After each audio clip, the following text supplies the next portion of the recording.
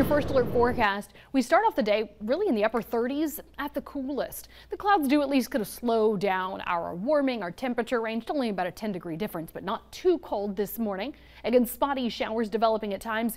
Really just after 7 o'clock is when that coverage jumps up. That's the leading edge of that front moving in. So it becomes scattered to then widespread with rain, then changing over to some snowfall, leaving us today with 39 to start, to 43 at 11. High today 49. Another day to kind of get some errands run, get some things done, get a couple of specks of light rain trying to pop up throughout your afternoon. Temperatures just gradually climb. Also gives us more of a uniform temperature range in the forecast where you live. That's 49 Knoxville to Madisonville, 47 Kingston to 46 in Jamestown, and 47 in Crossville.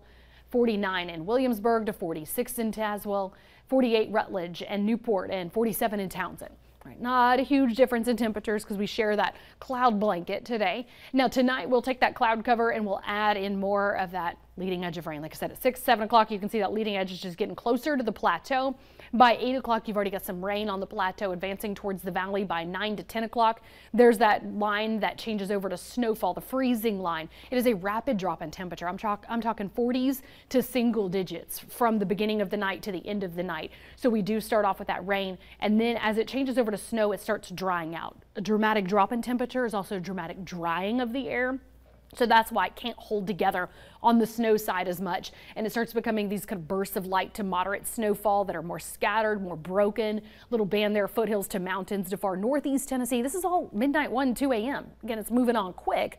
What'll be left over will be that Arctic air. We'll have some spotty snow showers left in the higher elevations in the morning, but again, the snow is not our first alert. It is the temperatures. It is the winds that come with it, the wind chills. Now, we easily could have some ice on the roads because it can even overtake the warm surfaces with this dramatic drop. Like I said, 41 at midnight.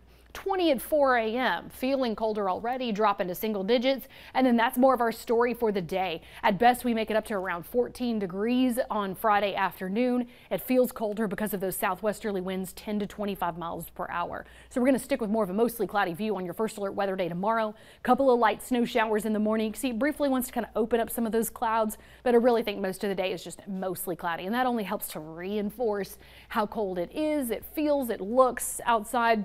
Again, the snowfall part of this story still on track in our first alert forecast. We're talking 0 to half an inch up through most of East Tennessee. Then you get some half an inch to an inch spots along the plateau, Tennessee-Kentucky line, isolated higher amounts on the plateau to the mountains of Harlan. And then you have to go up to the tippy top of the Smokies there to get more than a couple of inches. But that's because, again, it's rapidly drying because it's rapidly cooling, which is why our first alert is for these feels like temperatures. If you're up early on Friday, I mean, it's going to feel like it's below 0.